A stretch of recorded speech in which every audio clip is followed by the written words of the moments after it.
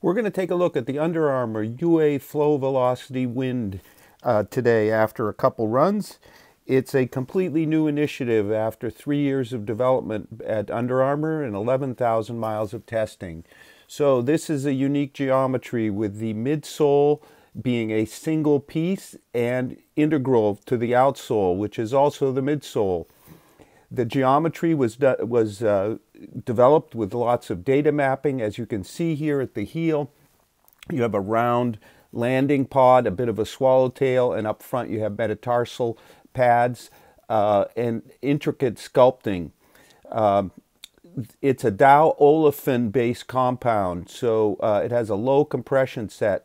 And in my runs in the cold, very cold even, I see no difference in the soft ride here. The stack height is 2618, so that's an 8mm drop, and they will be priced at $160. Now let's take a look at the upper.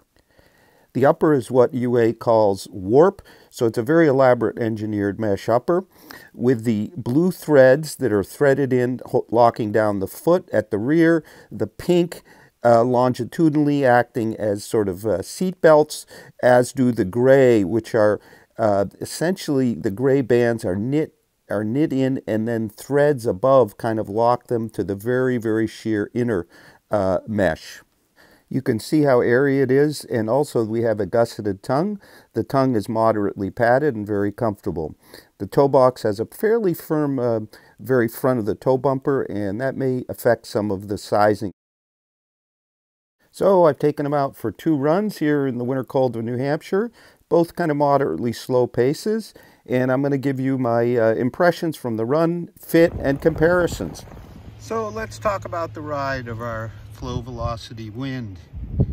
And I've done 2 runs now, both slower daily training paces. So this is a soft ride, but there's plenty of cushion and plenty of stability, but it is very soft. And of course we know that there is no outsole in the mix, just this high rebound, fairly dense but very soft olefin based foam from Dow. So what that gives you is a very seamless kind of feel on the road.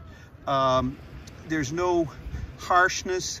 The shoe is extremely silent, probably the most silent shoe I've ever run in. So the first words that came to mind when I was out the door yesterday on the first run was, it's like a moccasin.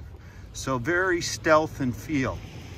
I didn't find them particularly responsive or poppy at my slower paces, just very pleasant and moved along very smoothly. Our midsole geometry is excellently implemented. At the heel, this round area that sort of reminds of the older hover, Sonic hover, gives you a nice stable landing. There's no bottoming out. We have 8mm drop, so that's a bit different than, say, the Beacon or the Hoka Mac. You transition very smoothly, seamlessly to the forefoot, and then just as smoothly you toe off. I'd like to see a little more pop out of the forefoot, personally. The shoe has a long flex. UA designed it so there are no lever arms or sharp flex points. That, of course, also contributes to the smoothness that I felt. Now, the upper held me just fine.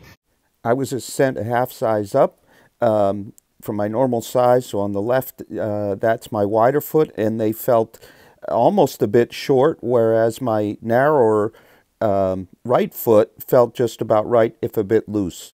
I do think that for a wider foot or a higher volume forefoot, this toe bumper, which is a bit stiff and a bit pointy, would make me think that folks should size up half a size.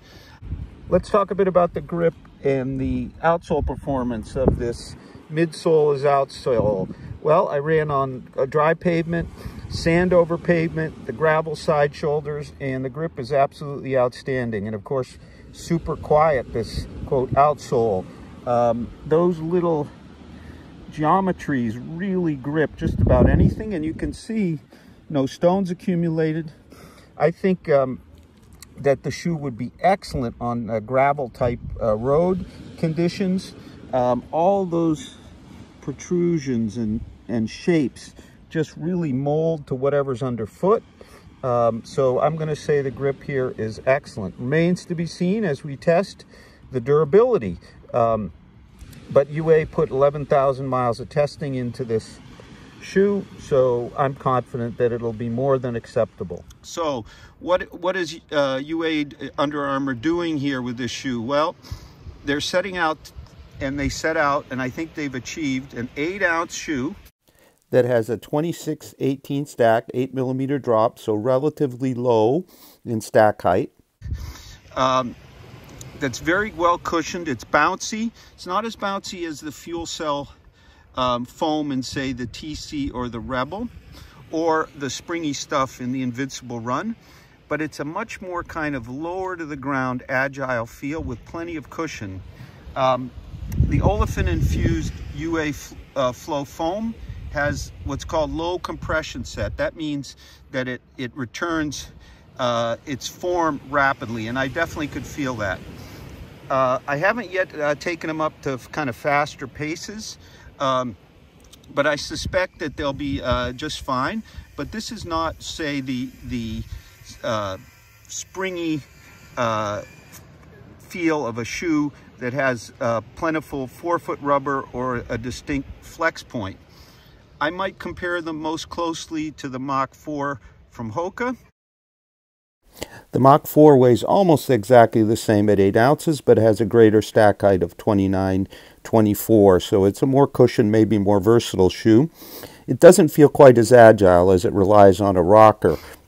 A shoe that it also reminds me of are the earlier Freedoms. Not the Freedom 4, which is now kind of a much more stable shoe with a lot of outsole rubber, but the earlier ones that were sort of free and easy shoes that kind of go with the flow, as they say. However, here we have softer, bouncier cushion, I think. Another one, and I may be wrong about this, that reminds me somewhat of, is the Brooks Pure Flow of many years ago. I can't quite recall how it ran, but in some ways this sort of feels similar in terms of how it flows along along the road. Yes, it can be a daily trainer if you want a sort of lower stack, well cushioned, bouncy ride that's really soft and easy going, no question. It also would make a good recovery shoe if you like a shoe that's softer but not super highly cushioned. It's plenty stable, I found. I do wish maybe for a bit more width of profile here with this soft foam, soft dish foam, and I'll show you. It's pretty soft, but not ridiculously soft. For a touch more stability, but it is still plenty stable for an 8-ounce shoe. So we're going to have a full multi-tester review real soon of the UA Under Armour Flow Velociti Wind. It's $160, which gives pause a bit, but this is a pinnacle shoe, as they say, with just a spectacular upper and a very intriguing ride that for some should be just wonderful. It's available now. We're going to have our full multi-tester review real soon at Road Trail Run. Thank you very much for watching.